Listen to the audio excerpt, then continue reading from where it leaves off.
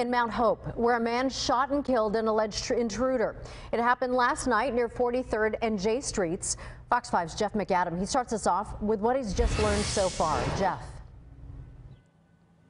Hi, Maria. Yeah, according to what police are saying, it's pretty incredible. The victim here, a 62-year-old man, somehow managed to disarm the robber who had the gun and shoot and kill him here in this house here behind me. Happened about 9 o'clock last night on the 300 block of 43rd Street. That's where we're standing right here in Mount Hope. They say the 911 call came in from the man who lives inside the house, told police that when he came home last night, he saw two men waiting for him at his house. Police say one of the men pointed a gun at him, demanded property, and was led inside the house. They say at that point the robbers started searching for valuables.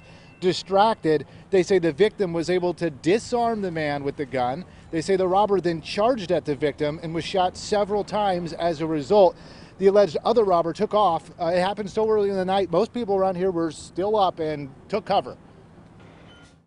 Three. Heard 3 shots. And I just turned over and went back to bed. I said, that sounded like it around the corner, so I just turned over and went back to sleep. That's all I did. You weren't scared? Scared of what? Gunshots? No. I'm gonna put it like this. At 85,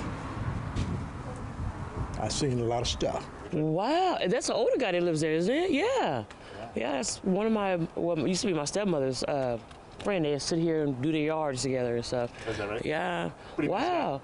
Yeah, he is. He's really nice guy. Yeah. Yeah. Wow.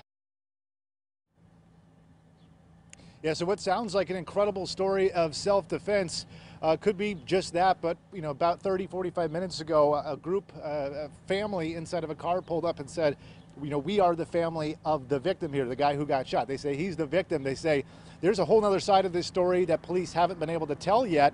The guy that was shot, the alleged robber, was in fact set up.